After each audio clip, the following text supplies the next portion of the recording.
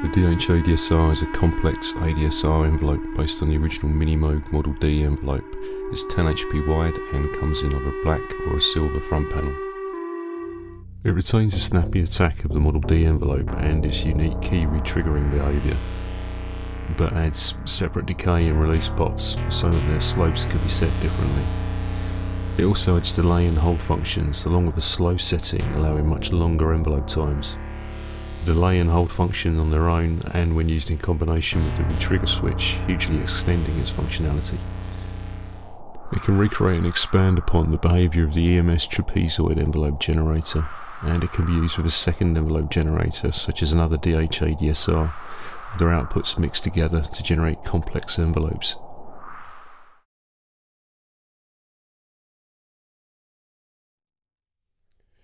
This is the module out of the box, and there's the profile, and on the back here this is the jumper that relates to the behaviour of the inverted output.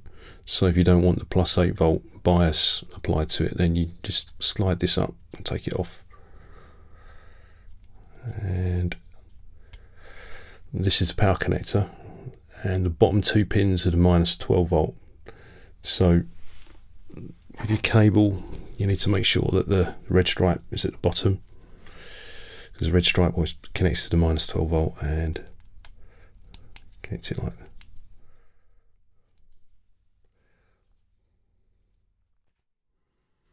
I like to install the cable first, just so it means I haven't got the module dangling off the back. It's a bit easier to handle.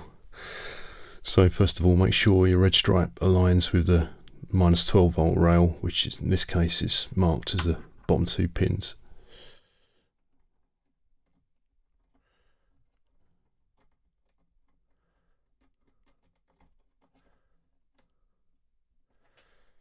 And then on the module itself, again it's the lowest 2 pins on the module.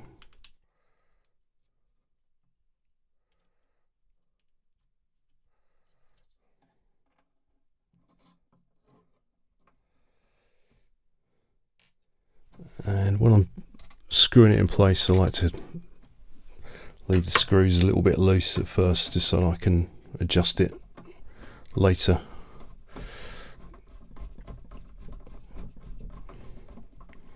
Just to make sure it fits in.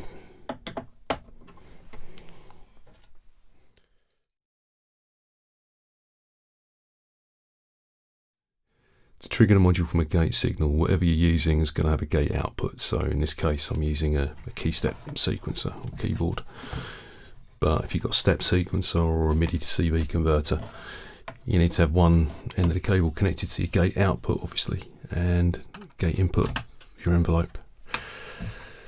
For the CV, I'm using a DH-ADSR bus board system in this case. And what this allows you to do is use the bus system that will carry CV through to different VCOs, and also if you're using an appropriate MIDI to CV converter, it will also carry gates to modules that are equipped to receive it. And both console generators and the DH-ADSR are. So if you've got one of those set up, then you can literally communicate with this without even needing to use a cable. But in this case, all I've got is just a external sequencer going straight into the system. But my CVs are passing through the bus board. But with this system, if you are using the bus board, let's say I've got a MIDI to CV converter and it's compatible with the bus system and it's operating this through the bus board itself, as soon as I patch an external gate in, that will cancel the internal connection and it will just work as normal. Same with the CV as well. At the moment it's running these 2 oscillators, but if I connect a 1 volt prog tape to the voltage input, then that will cancel it. There'll be a video covering this later on as well, just so you can see how this system works with the bus board system. Just like the console generators have these manual trigger buttons to trigger the envelope, the DH-ADSR also has one up here.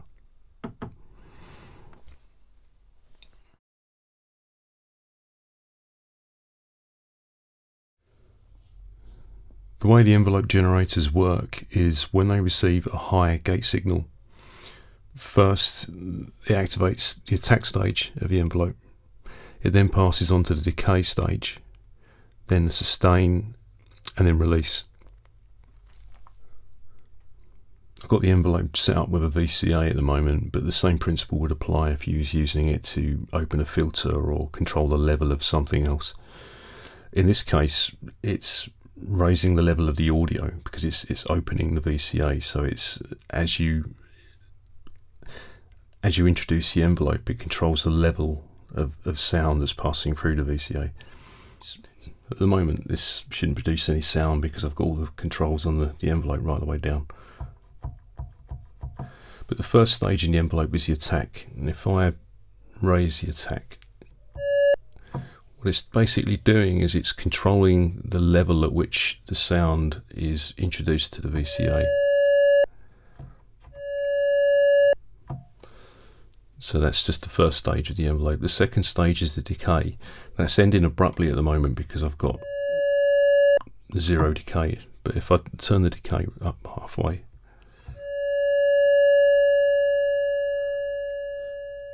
that portion of the sound where the volume starts to decrease, that's the decay level, and that's with the key held down. Then passes on to the sustain, and the sustain controls the level, in this case the level of volume, so long as a gate signal is present. So in other words, so long as I've got the key pressed down, the sustain will keep some level of audio passing through. If I turn it all the way up, it will keep the full level of audio.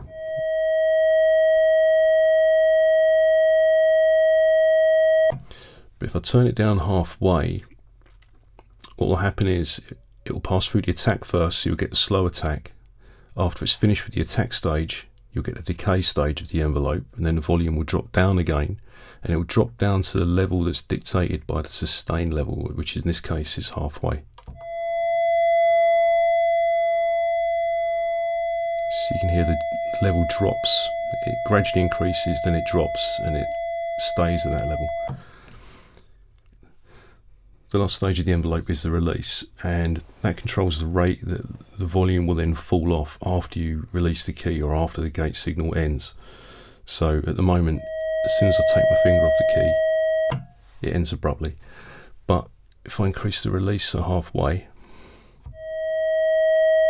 it follows that same pattern. There's a volume swell and it dives down slightly. Sustain is holding it about 50%, and then when I release the key, that's the final portion of the envelope. The DH-ADSR also has a slow switch, and in this mode, selected by the switch in the down position, changes the speed of the overall life cycle of the envelope, and it reduces it to about 1/5, to about 20% of its normal speed, and that makes envelope times of over a minute possible. At the moment I've got everything set sort of halfway, so it shouldn't be that long, but that's the normal speed.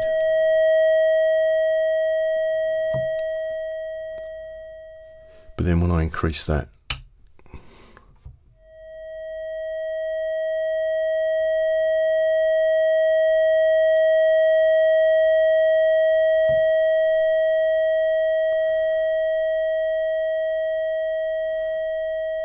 so as you can hear, it's a lot longer, which is really good if you want to make really slow evolving sounds and, you know, for drones, things like that. Another factor that comes into play with envelopes is gate length. On some sequencers you'll have a function that determines gate duty, or basically how long the gate signal is, and they'll generally allow you to control the gate length much as you would if you was holding the key down with the sustain up. So for example, I've got a little pattern running at the moment. Now that's with a 90% gate length, so the gate is continuing most of the way through each note. But if I change the gate down to the minimum of 10%, you can hear it has got significantly shorter, and it'll have a different effects on different elements of the different parts of the envelope. So if I take this release all the way down and then put the sustain up, then it should, as long as there's a gate signal, it should hold the note on. So at the moment it's the shortest gate length, 10%. If I put up to 90, and reduce that to 50%.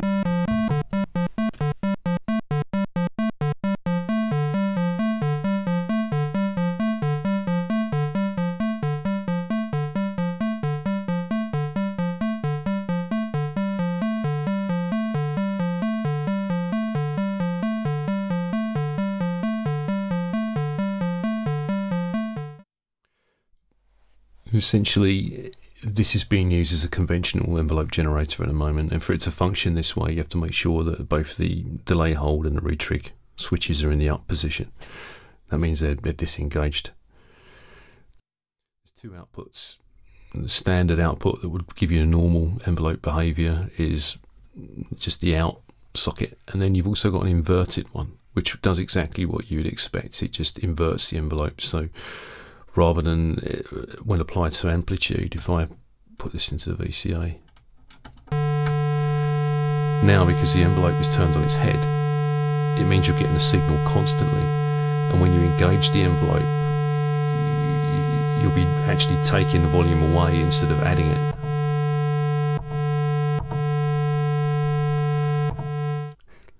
There's also a jumper on the back of the module that changes the bias of the inverted output, and that's explained in detail in the manual that's available on the website.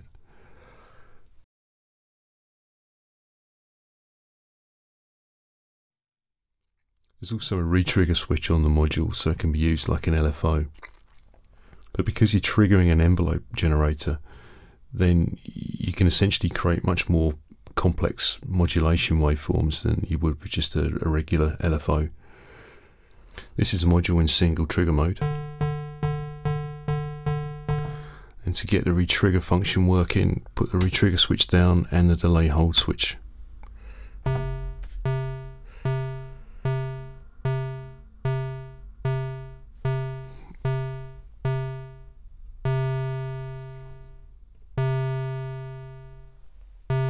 And depending on your envelope settings, you might need to use the hold, increase the amount of hold in order to keep the envelope going, to keep it turning round. For instance, if you've got a slow attack, and turn the attack off, it stops.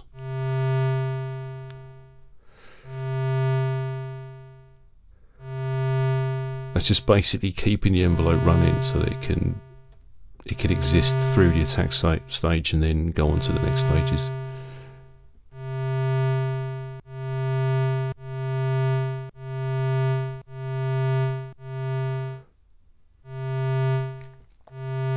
So coming out of the retrigger mode and just focusing on the delay hold function. This mode responds to gate signals differently. You're essentially creating an envelope shape in a very linear fashion, and each time it receives a gate, it will start that envelope and just see it all the way through until it finishes, rather than restarting the envelope as it would do in the normal mode. Shaping the envelopes is very similar to the retrigger mode. The hold switch essentially controls the lifespan of the actual envelope shape itself, and the pre-delay controls the delay before the envelope starts after it's received a gate signal. So when you press a key, if you have the pre-delay quite a way up, so you get nothing for a predetermined amount of time.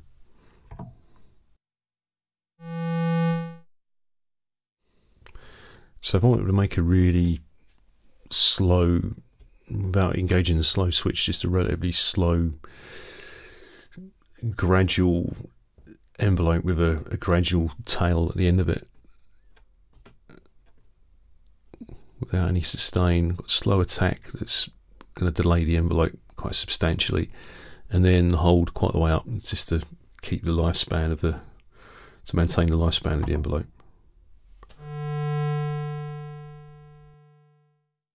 So if I try pressing multiple keys during the lifespan of that envelope, it won't actually interrupt the envelope. It will change the pitch because I've got the keyboard connected to the pitch, but it won't trigger another envelope until it's finished playing the previous one.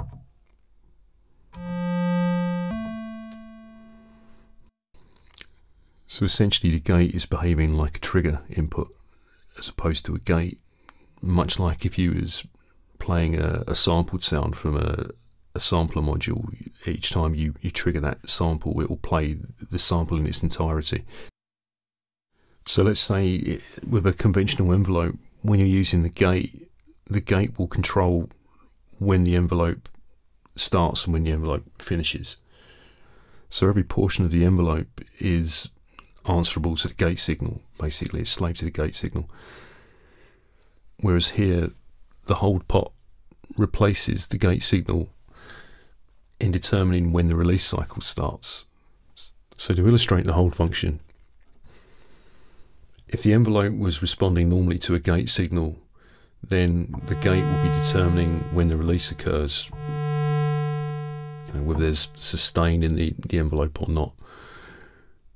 Whereas in this instance, the hold pot replaces the gate signal. So it's the hold pot that's determining when the release portion of the envelope kicks in.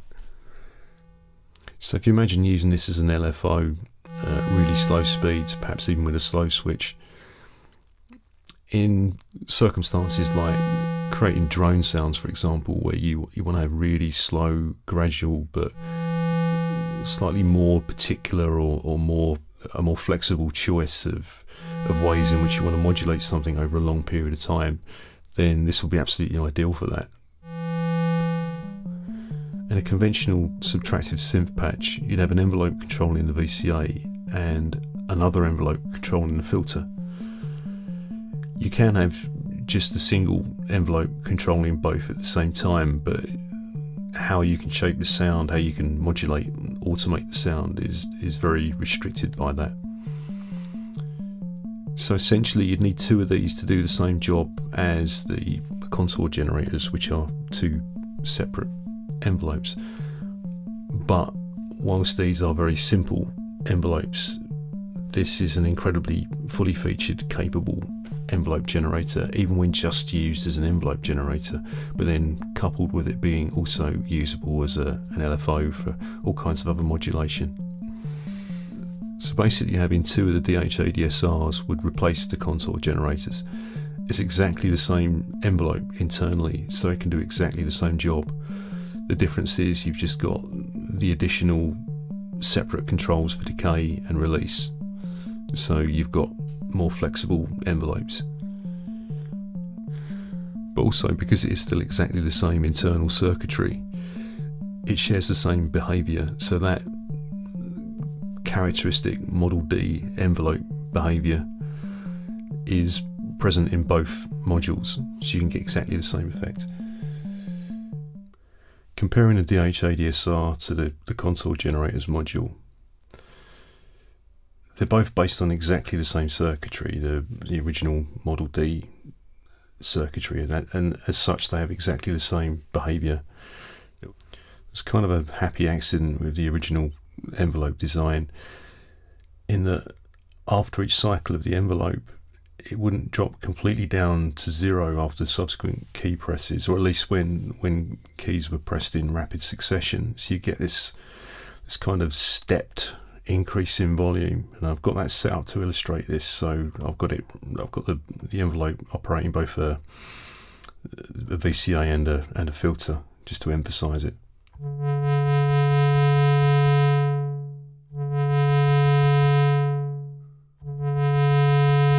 So that's the contour generators module doing exactly what the Model D used to do. That was part of its design. And if I switch over to the DH-ADSR, I've got that set up to do exactly the same thing, because the circuitry of these two is identical. It's the same internal circuitry in the DH-ADSR as in the contour generators. It's just that this is greatly expanded on.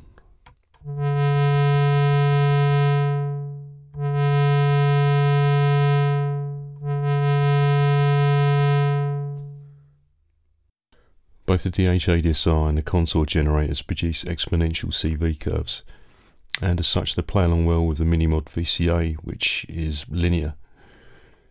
If you're unsure what's meant by exponential and linear, this diagram shows you an exponential envelope shape, and as you can see, the the start of the envelope, the attack portion, has got some curvature to it, and so has a decay. And then you've got the sustain where it stays level, and then curvature in the release portion at the end. If this was a linear envelope, then all those lines would be straight.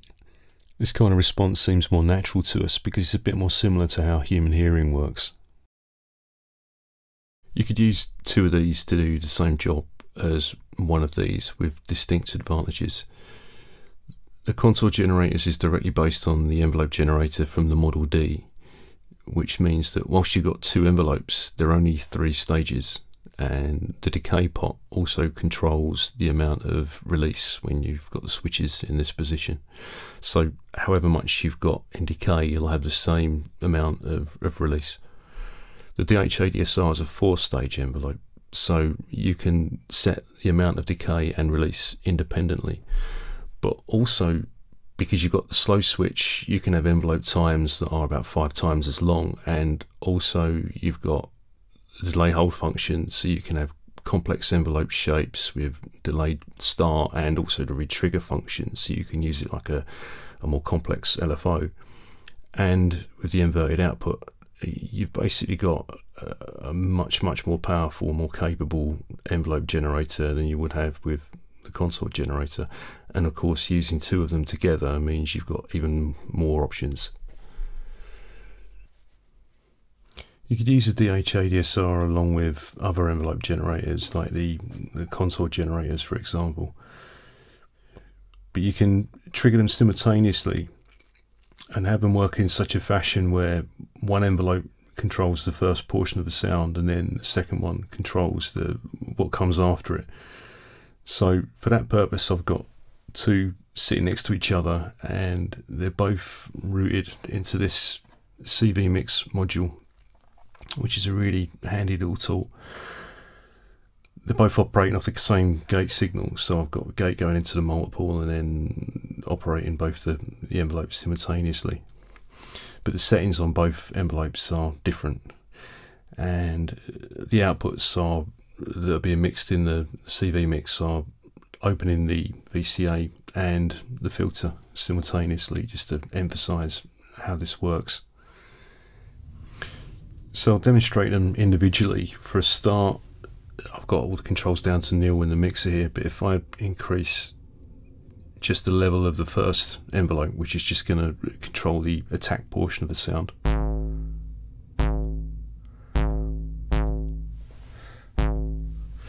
then I'll take that out and show you what the other envelope sounds like on its own.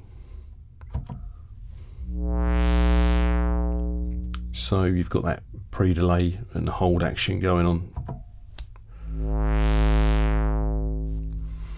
But then when you mix the 2 of them together, you get the effects of both, starting with this one and then moving on to that one.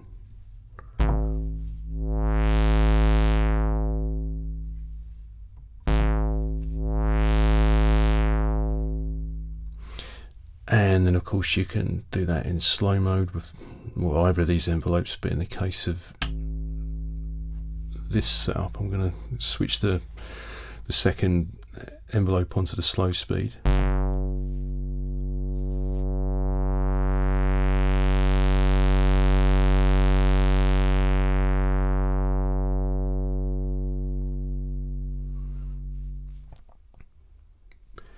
And also I could put the second one into retrigger mode so that it loops, but it won't start looping until it receives a gate signal. So it will also start at the same time as this first envelope, which will then give you like an introduction to the sound, and then it will start looping around in circles. So I just change the settings a little bit just to make it a bit quicker to demonstrate.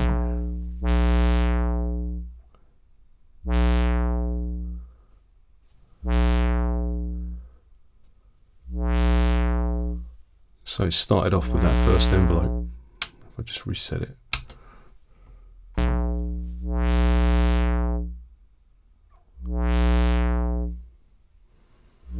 If you imagine that playing over a really long envelope time, perhaps even on both modules, then you could make some really interesting, evolving sounds.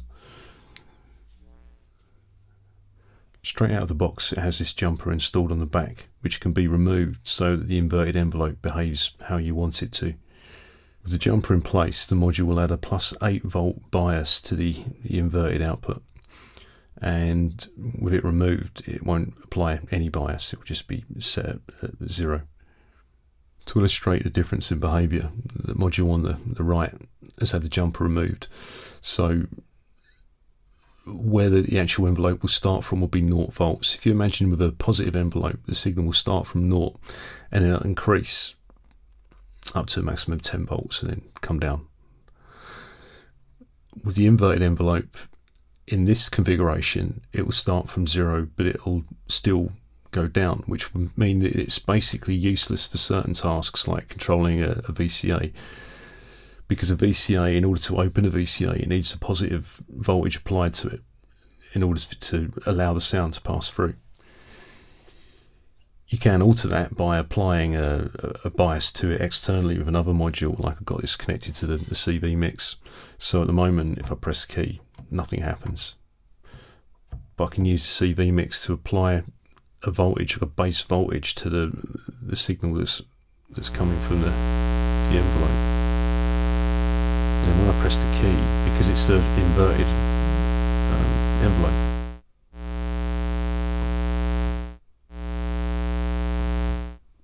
it will actually deduct from the signal and take the volume down. If I put sustain right the way up, and it will cancel it all together and hold it there.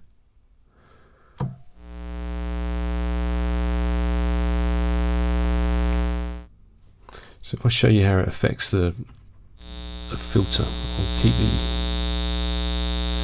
got the offset on the VCA right the way up so that audio is being constantly passed through, and then the inverted output, which is currently going into the CV mix over here, so I'll take that off, put that straight into the filter, and so now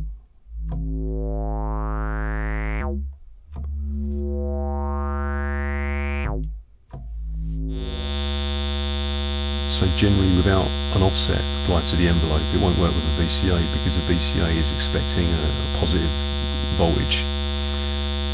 So the only way to get that to work is to apply a positive voltage to it by using something like the CV mix. But it will work with a filter, because you can have the filter completely open so that you've always got sound coming through, and then use the frequency CV input to remove to lower the frequency. So with this second envelope, there's no bias applied to the signal, so the envelope is doing nothing because the VCA is waiting for a positive signal and it's not getting any.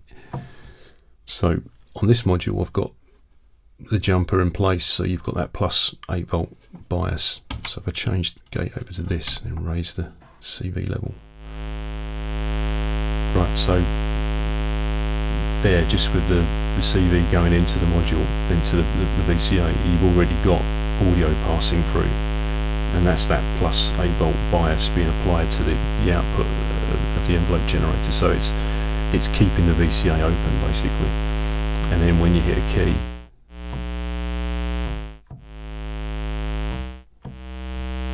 it's doing pretty much what it was doing before, with the jumper removed, going through the CV mix, which was applying the equivalent of that 8 volt. I think probably a bit higher than that, but that was applying a bias to the output of the envelope generator. So it's doing the same thing but straight out of the module.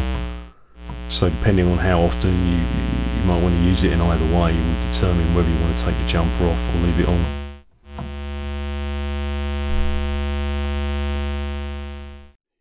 If you've got the DH-ADSR and you're not sure about how you want to set the jumper for the inverted output, or if you want to change its behaviour at some point and you don't have to take the module out of the case each time you want to change the jumper over, then a really good option is the CV mix module, and for a whole bunch of other reasons. But essentially the CV mix, as well as being a CV mixer, so you can combine different CV signals together, like LFOs and envelopes and so on, as well as attenuating incoming signals, it can also reverse them. so you can feed it an envelope and basically invert it. And also it's got an offset function, so you can even change the base voltage, the base position that you're starting the envelope from, or the modulation. So in this case I've got the envelope just triggering as normal, and I can get exactly the same thing by running it through the CV mix. So at the moment I've got nothing coming out of it because all the pots are at their nil position and 0 position. So I'm input 2, and this the attenuator, as I turn it clockwise, it will start to release the CV coming from the envelope generator and pass it through the output. And this is triggering both the VCA and the filter at the moment.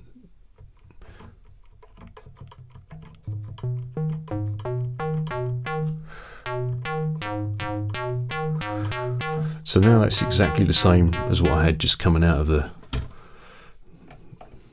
envelope generator on its own. Just to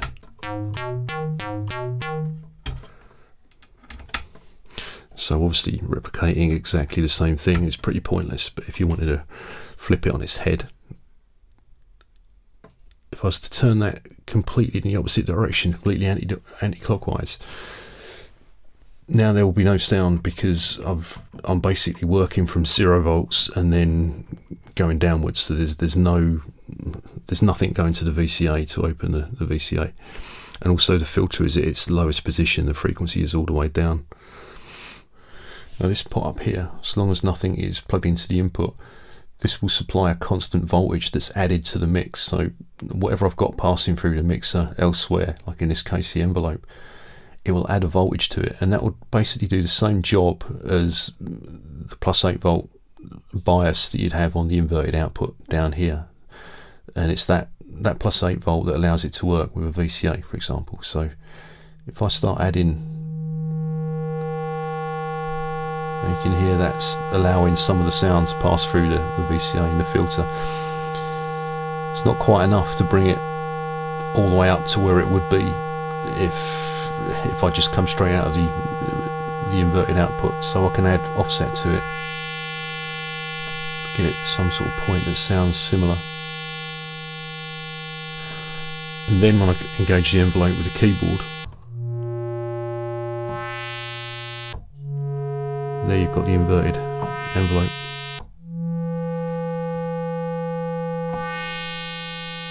And I'll switch it back and just give you an example of that with a sequence running, so you can hear the transition.